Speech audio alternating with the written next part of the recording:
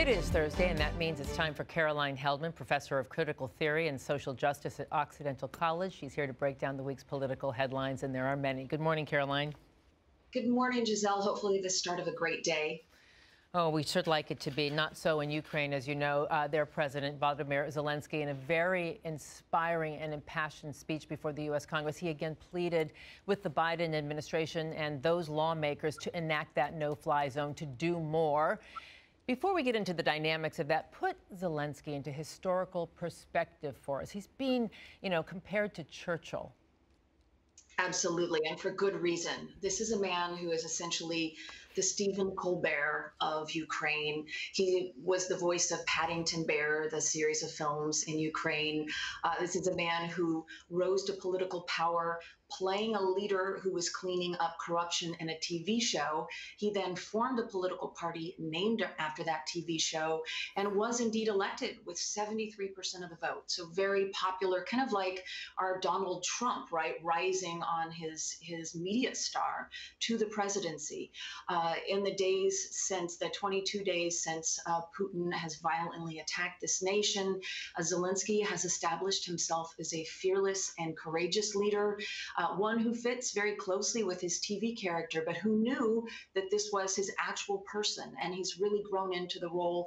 And I think an important message we can take from this is that he is reframing leadership. It's not just strong men who are effective. He's been incredibly effective in both branding himself and rising as a hero in history books moving forward, at the same time that Putin has become a global pariah. Right, and it's resonating. Even here at home, I saw signs, yellow and blue signs on people's lawns saying we stand with Ukraine. So President Biden addressed the nation after Zelensky spoke. He committed $800 million, as you know, and more aid, but nothing on the no-fly zone. So here's the question. Is there a chance that impassioned speech moved lawmakers to actually cross that line, or you say no chance? No chance, because a no-fly zone would mean World War III. Let me just explain quickly. A no-fly zone means that you are patrolling the perimeter of that zone, and you're also willing to shoot down planes. Putin would very clearly see this as an act of war, and it suddenly wouldn't be Putin in Ukraine. It would be Putin against NATO, Putin against the U.S., Putin against the EU. It would be World War III, and no one wants that. All right. President Biden called Putin a war criminal for the first time, ratcheting up his speech. A fierce change in tone. What does that tell you?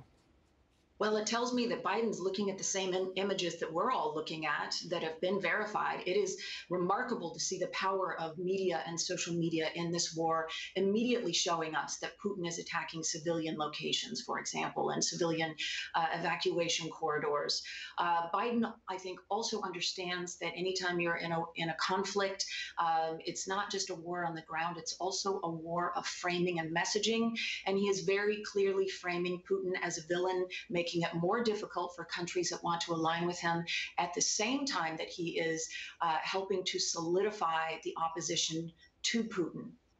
And Caroline, I have to ask you about Vladimir Putin's speech yesterday. He went on this really bizarre rant, lashing out at Russians, he said, with Western mentality, calling them like bugs that fly into your mouth that need to be spitted out. They're traitors. Is this a sign of desperation or determination? That's a great question. I mean, he is a very bitter, isolated man right now. Nothing is going his way. This is not what he anticipated. And also, it's pretty clear that Russia is no longer a military superpower.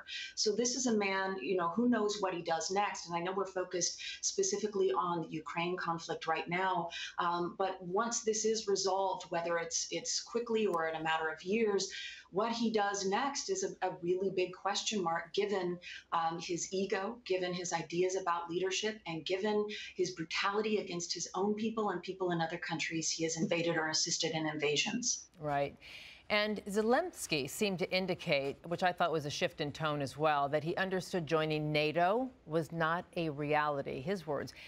If he agreed, Caroline, never to join NATO, except the annexation of Crimea and the Donbass region, is that the kind of sacrifice or compromise that would end this, or does that just give the aggressor entree into a wider war in the future? Great question, Giselle. Those would be huge concessions, right? Zelensky would be giving up about a third of his country, and he would be agreeing to not join NATO. I do think his shift in tone is a way to signal that that's at least on the table for negotiations. So there's two big ways out of this, right? One is that negotiations work, and what you just laid out ends this conflict, and Putin and Russia withdraw. The other, which is more likely, is that we get into a protracted war, that Putin keeps pushing and eventually captures Kyiv, and then the United States, the EU, and NATO provide support to freedom fighters who push against that occupation, and it becomes a longer conflict. And this is something, by the way, that Biden has been signaling. He's been talking about how we may be in this for a while. But at the end of the day, those would be incredible concessions, and there is no assurance that Putin would actually end the war, even if he got what he is asking for. And complicating matters on the world stage is potentially China's engagement in this war, supporting Russia and Putin by buying up high-priced oil to underwrite what's going on.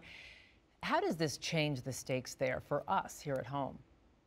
Well, it changes the stakes, certainly for us, and it changes the stakes globally. What is happening right now is a geopolitical realignment where countries are being sorted into pro-Putin, pro-Russia, or against, right? It's either you're with us or against us.